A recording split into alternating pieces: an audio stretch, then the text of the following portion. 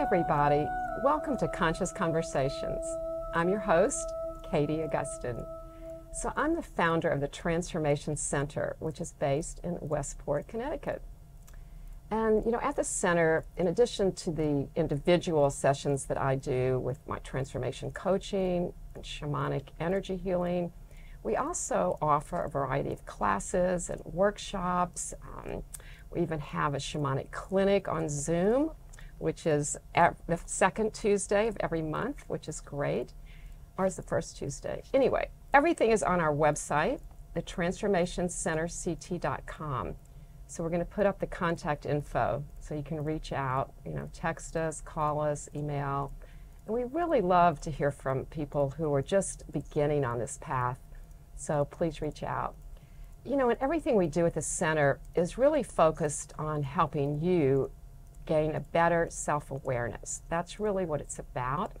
So from there, you can create the life you love. You can let go of limiting beliefs, you can transform them, you can really tune in to your inner self, who you truly are. Yeah. So thanks for being here tonight on Conscious Conversations. I'm really excited that my guest is Dale Turnbull. Hello, pleasure to be here. Yeah, welcome to the show. You can tell he's not from our British area. Yes. Yes. Oh. Yes, but I know Dale actually through his wife. Yes. We met many years ago. We met very well, and I've also done some shamanistic practice at your centre as well. So, yeah, That's it's right. exciting to be here. Yeah, so welcome back to Westport. Thank you. It's been a while. It has. So I'm just going to read a little bit about you before we get started so our audience can get up to speed. Okay? Sounds great. All right, so Dale Turnbull is a metaphors of movement trainer with more than 10 years of experience in coaching and training, both individually and in the corporate setting. And we're going to put up your slide with your contact info too, so people can reach out Beautiful. whenever they're ready to do that. So in his approach, in addition to the metaphors of movement, Dale also uses neuro-linguistic programming, NLP, which I also have the training in, which is really, really, really effective. He also uses hypnosis, provocative change works, and integral eye movement therapy. Yeah. We're going to learn all about these modalities, so don't worry. A lot of them are new to me as well. So Dale mainly works with emotional problems such as angers, fears, anxieties, and phobias. 100% correct. Oh my gosh. All right.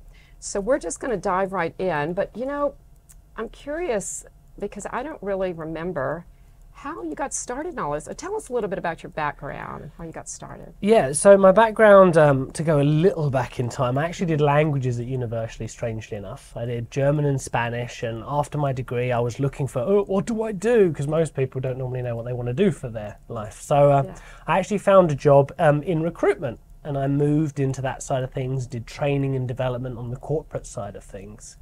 But I started to get frustrated because I was there for like 6 years, and about 4 years in I'm like, well, how can I impact and influence people in a way that's positive for their development? Because a lot of the time we want to be successful at work, we want to do well, we have all the right intentions, but we have emotional challenges and blockers and things that stop us from progressing. Right, that we may not even be aware of. 100%. And for me, it's like, how can I communicate with you so that you can have the realizations to move past these hurdles, to overcome them, or to find a different way around them, so to speak? Mm-hmm. So I studied NLP. I went and learned from John Grinder, one of the co-creators, did that, and that sort of really started my journey. From there, I branched out into my own private practice. And yeah, ever since then, I've been adding other skills and modalities to my skill set, really about interventional change. Really, okay, do you have a problem that's emotional? You really want to deal with it and get it sorted? I like to fix problems, and I've always had that passion for that kind of thing. So yeah, that's a little bit about my background, and more recently, I've moved into the more metaphorical kind of way of working with people, because loving to work with people, I'm great working with people, but I've always really struggled working with myself. Because it can be uncomfortable looking at yourself and being actually, I've got problems, I've got issues, I've got challenges. Yeah. And the metaphorical way is a very non-confrontational way to look at, okay, what's going on, what's my experience of what's happening, and then being able to create shifts. So for me, it's actually really started to allow me to look inward as opposed to just working with people. I've now been working a lot more on myself. So yeah, that's a little bit of stuff in a nutshell. That's cool. So yeah, working metaphorically, doesn't it helps like access your unconscious mind in a more easy way, or what? Yeah, there are a few different ways to look at metaphor. So we've all heard about storytelling, and if you're interested in the show, you've probably read like spiritual stories, and there's always a deeper meaning behind it. So that's one kind of metaphor. Metaphors of movement works on what is known as an autogenic metaphor. So you've probably heard the phrases like, I'm stuck in a rut. I feel like I'm hitting my head against a brick wall. I'm just being held back. It's like a burden, a weight on my shoulders. Right? We all hear about these sort of experiences. And what the metaphors work that I do focuses on is exploring that landscape. If you're carrying a weight, well, what's that weight like? If you can't move forward, well, what's stopping you? What's that like? Is it a wall? Are you being held back by something? Because it allows us to explore our own experience. And opposed to telling a story which can create some change, I'm finding out what the inner person's metaphorical world is like for them. Oh, wow. It's really interesting. The way to think about it is it's like we've got the logical side of things and the emotional side of things. And normally, we've also got the two hemispheres of the brain. And what happens is sometimes there's a bit of a disconnect. So using this, it serves to communicate between those things. And there's a lot of applications, not just in the work I do, but it can also be used and tagged onto a lot of different therapies, such as shamanism, things like that, because it gives you a whole new tool of communicating. All right, that sounds amazing. So how, when you're working with somebody, like walk us through, like what would the process look like? Okay, cool. So let's just imagine you've got a problem and you say you're stuck. Okay, so what's that like? And it's like, well, it feels like I'm stuck in despair. Okay, and I'm like, what's that like? It's like, well, I feel like, yeah, I'm just stuck. I just can't move forward. What happens when you try? I just feel like I hit my head against a wall. I'm like, okay, so what's right? And they're like, well, it's a wall. What's left is a wall. What's behind me is a wall. What's in front is a wall. And what's up? Well, I mean, there's like light. So you're in a pit. It's like, oh, yeah, so I would draw that out. Okay. And then we talk through that. Because a lot of people think, okay, if someone's in a pit and they're trying to move forward, they're motivated. They want to move forward. But the trouble is they're just hitting a wall.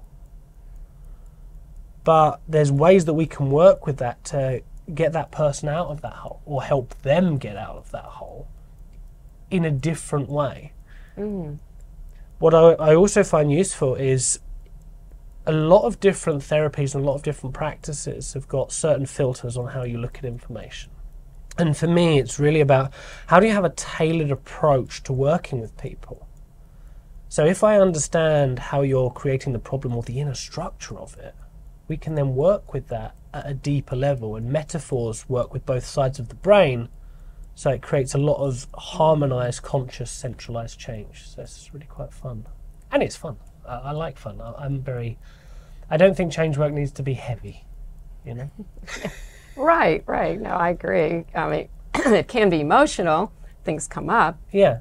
But in this case, it's more about not like talking about the issue so much. Yeah. You don't have, like, how does that work? Like, how? Well, for example, I just want to know what it's like, the metaphorical story behind so what it. it feels like or looks like, or It's actually slightly different. So if you say, what does it feels like? Well, it feels like it's a pain. Well, what's that like? Well, it's like I'm being stabbed in the chest. okay, so you're looking for that metaphor, specific metaphor. I'm looking for that metaphor to then explore it. Okay. Because it gives me a good understanding of the whole picture of how things work. But for example, I'll give you an example regarding shamanism. If anybody has experienced that, definitely recommend Katie's Centre, amazing place.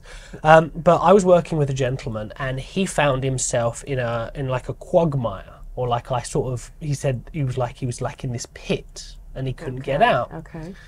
Now, because I have this understanding of how metaphors work, I can then communicate with him in a way to say, okay, well, you're in a pretty dirty situation.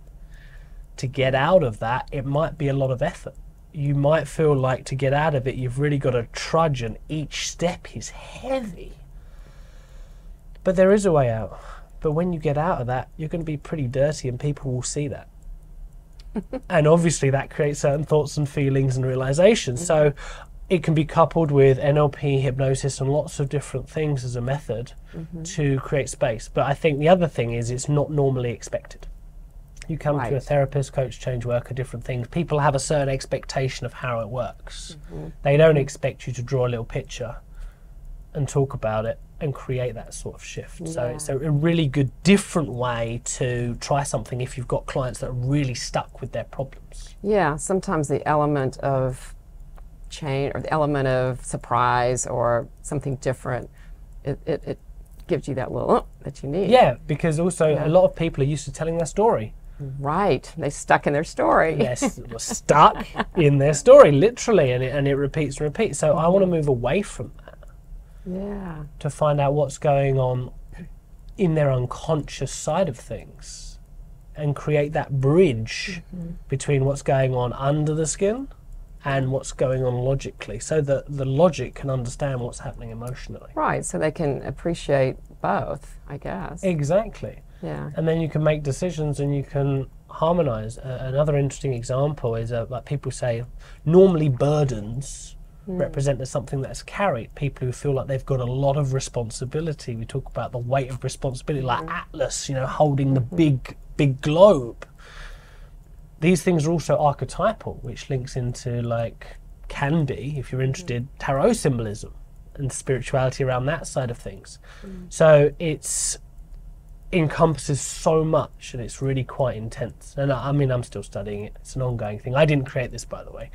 It was created by Andrew T. Augustyn. He's a British guy. Originally, he worked within healthcare as a nurse, but he did NLP.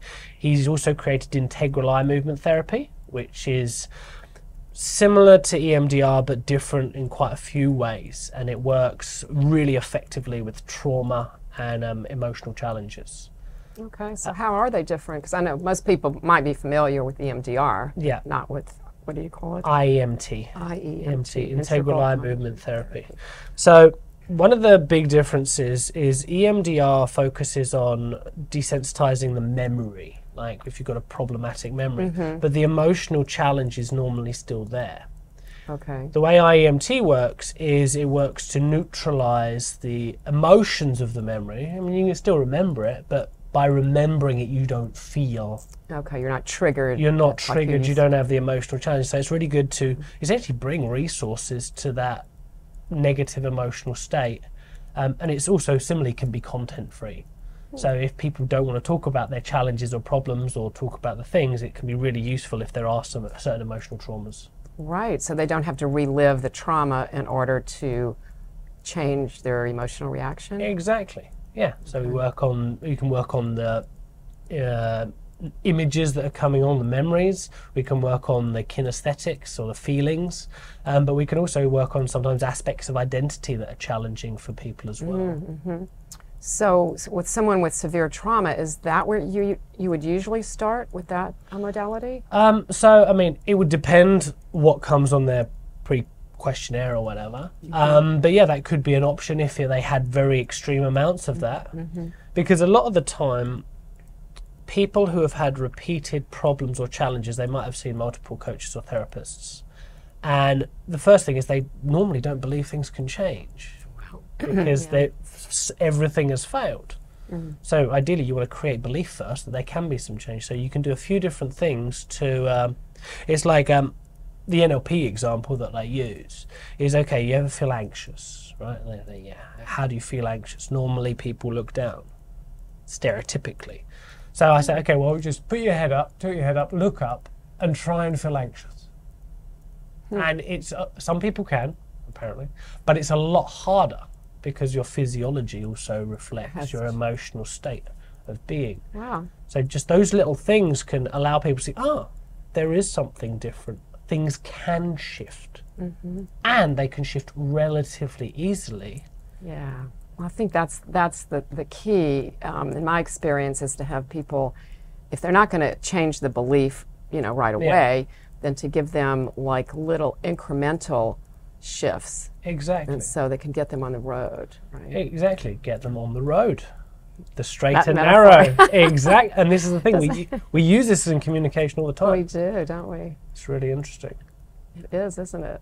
And I mean, I could talk on ages about this subject, but you've got like life as a journey, which is very Western, taking steps, moving forward, and like more Eastern is like life is about expansion, expanding yourself and your mentality. So a lot of different crossovers and pros and cons. Neither of them are right or wrong, but they both have advantages and disadvantages. It's nice to have access to both. Exactly. Which, you know, it sounds like what you're up to. Yeah, and for me, I always come from no way we react or be or do is negative. It's just, do we want the choice to react differently? Good point. And that's what I intend for people. Because sometimes, like I was working with a young gentleman this morning, and he's got a fear of dogs. I mean, he's like 11. Dogs are scary at the age of 11. So, okay, so he wants to protect himself. So how can we work with that? When is it good to be mindful? If I was to remove that fear of dogs altogether, that might be problematic, you know? Yeah. So, yeah, I think it's all about how can we think about things differently and really impact people in an interesting way. And I'm just so passionate about this work because it's helped me to improve my health, my wealth, my just my well-being, because I can also do it on myself. Right, so you apply all of these tools to Yeah, yourself. and I think for me that's some of the challenge with some of modalities is you can't always apply it to yourself. Like, I mean, I do shamanism, I do drumming, and it can help and I can get into that zone, but sometimes some tools struggle with self-application, I feel. And this is why I'm so passionate about doing it, teaching it, and helping people with it. Yeah, so people, once you teach it to them, they literally can do this at home. You can do this at home. You can do this at home. Yeah, you can do it at home, you can do it with clients, and it just, it's a whole new area of communication that is normally missed from my experience. So you also train trainers or train coaches? Yeah, so I how does that train coaches, or you don't have to be a coach or therapist, but if you're interested in learning, I mean, get in touch. I teach people how to use the metaphors of movement tools and techniques for themselves, but also to apply them to others. And I also host practice groups because for me, practice makes perfect, and it's about making sure that you gain the confidence, build the skill, but also you've got a platform, community. No, that's a great idea. So once you teach them, then you have an ongoing community? I have an ongoing community of people who do practice, and I post contents and realizations because it's such a broad spectrum. I mean, I'm still learning stuff. So when I come up with things, I'm like, what do you guys think? Because I don't want to just... It's not just about my perspective. I'm open for different angles and different ways of looking at things. Right, because there's not just one way to anything. Exactly, and as soon as you think there is one way, you just massively narrow your attention. Right. Plus, you know, my experience, every individual that we work with is different. Exactly. So it's not one size fits all. This is true, and it's like, I mean, I've worked with, so, I mean, we've talked about a road, we've talked about a wall. Those sound pretty standard. But when you understand what's in someone's environment, it can be crazy. Like, you can get some people who say, I don't know, there's like a ravine or a cliff to the left, so they might feel on edge. Oh. Some might say. Some people might feel like, like a stab in the back. Oh. Okay. Also, how do you relate to people? Who do you put first? Who do you put second? Who's in the background? Stuff like that. Because if there was no one in the background, they couldn't stab you in the back. It's just really interesting, right? Yeah, yes, exactly. I mean, I love this, Dale. And it's like, you know, what I'd said at the beginning, to me, it's like the first step is awareness. Yeah, 100%. Or self-awareness, you know, I don't think people really are conscious of their thoughts so much.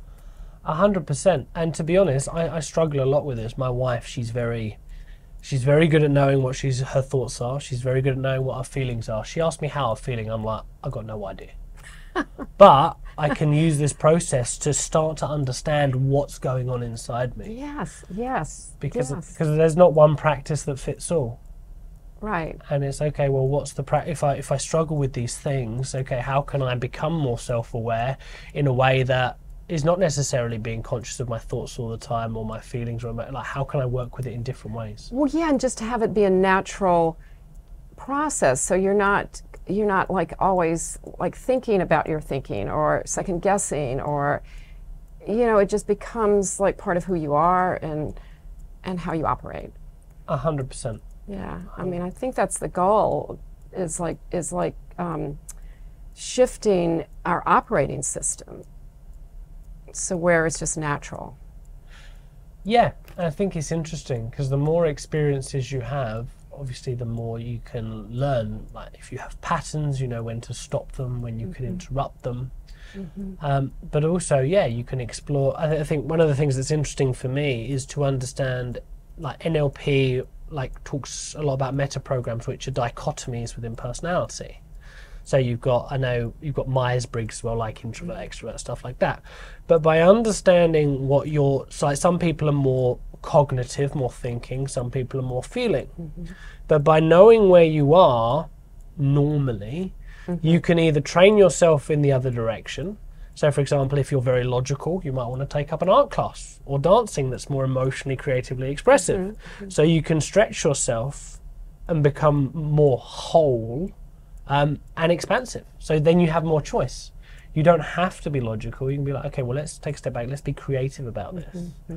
Or if you're creative and have no structure, doing something that involves structure could also help you evolve. So it's about, okay, how can we tool ourselves up to expand ourselves, appreciating our strengths and our challenges, but then we can know how we can work with those. Yeah, no, I think that's really good, because we all have all of that within us. 100%. And I love what you say about choice. For me, that's really key, because choice brings freedom. Yeah. And that's what I like to tell people I work with. It's like, just like imagine that freedom where you can choose, and you have that ability, you have that that freedom to choose, and how that can change your life. 100%. But to play devil's advocate, too much choice is a problem. Too much freedom is a problem, because then you don't make decisions. Okay. You got some, in my perspective at least, because if you can only do one thing, you lack choice. But if you have 100 things you could do, some people are so overwhelmed by choice and that freedom, they never make a distinction. Well, I've seen that. I have seen that. You're right. That's absolutely true. And I have that problem. Sometimes I struggle to make a choice because I like the options. Well, why do this when I could do all of these things? And yeah. That reminds me of when I guess I was younger, and I was known for always like jumping in and helping and saying yes, and people would say to me, can't you say no? Can you never say no? I said, well, you know what? I could, but I don't want to. Yeah, it's just so good to do stuff.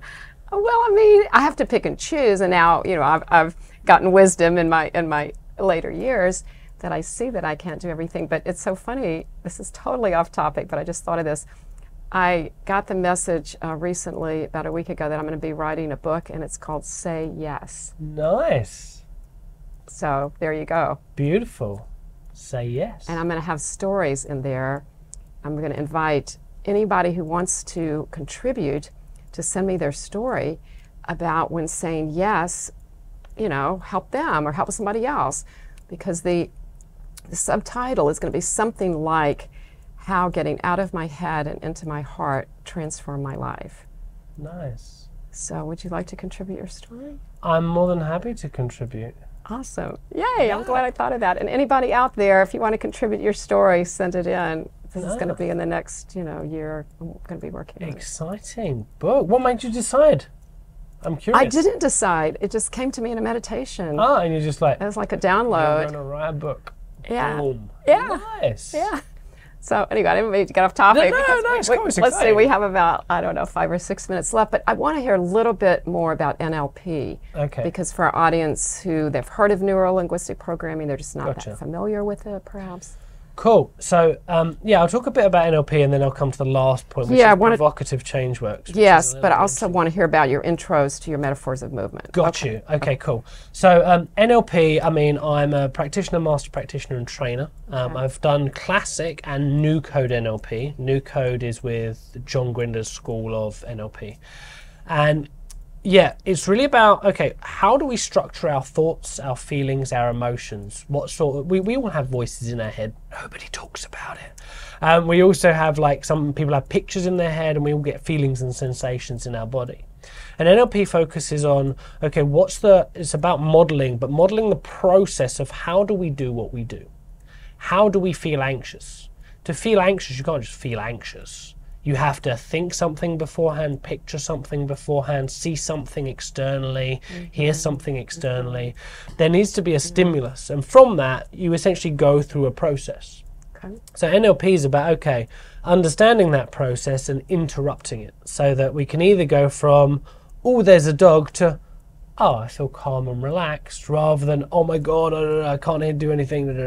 So it's like, okay, how can we change those in a more logical and systematic way? Okay. So that's what NLP is about. I use it a lot in my practice, and for me, it gives a good fundamental baseline for a lot of practices. So I really enjoy that.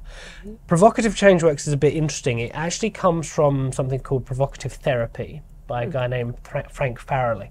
Okay. And essentially, it's about using provocation to stimulate thought.